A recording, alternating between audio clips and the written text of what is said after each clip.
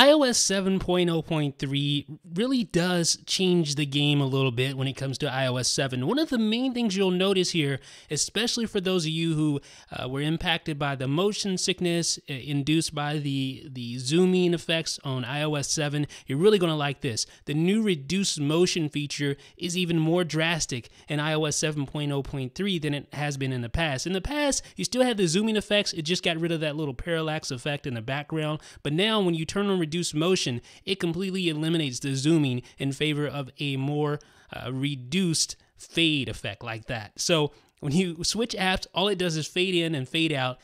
It really does lose a lot of the characteristics or the personality iOS 7 does when you have reduced motion enabled now in iOS 7.0.3. But for those of you who are getting motion sickness, this is definitely a very good thing.